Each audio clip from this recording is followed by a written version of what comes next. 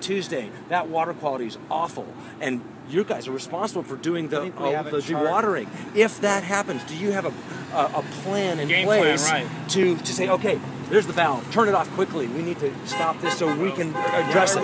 They're going to test twice a day, every day. Yeah, but that's not true. Now we're being told. I have the answers. It's not going to be. They said it was going to be not. Is that so? No, just about. And then the contractors don't know how they're going to deal with 11,000 gallons a minute. All the testing is consistently. Yeah, that's 11,000 gallons a minute. There's a deficiency, and it's only can handle 1,000 gallons a minute. I don't know the details. Well, I mean, this is 20 years in the planning. It's online now. You can get it anywhere. I can get 20 years in the planning. I don't know that this is the way to go. With almost everybody Getting paid. That this is the way to go. Heal the Bay gets paid. You know, all these surf riders getting behind this. I mean, you know. Nobody's been paid.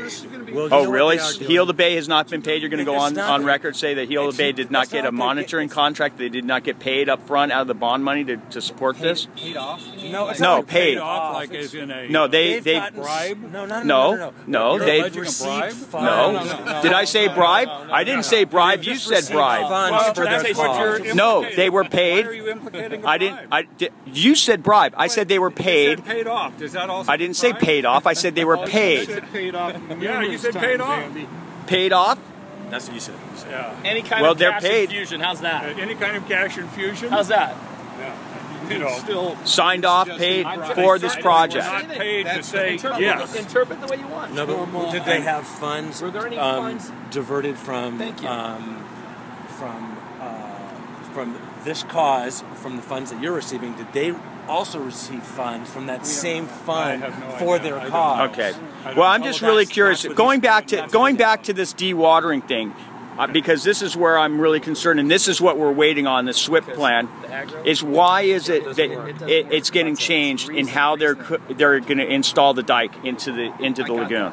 I think we'll see that when we hear from the contractor. Yeah, because the contractor saw it when it was an open berm and it was empty, and now these guys have no idea how. When I see this, how full it is right now, how they expect to empty this thing out to install a dike. If they have to lower the whole lagoon, and again, it says entire lagoon.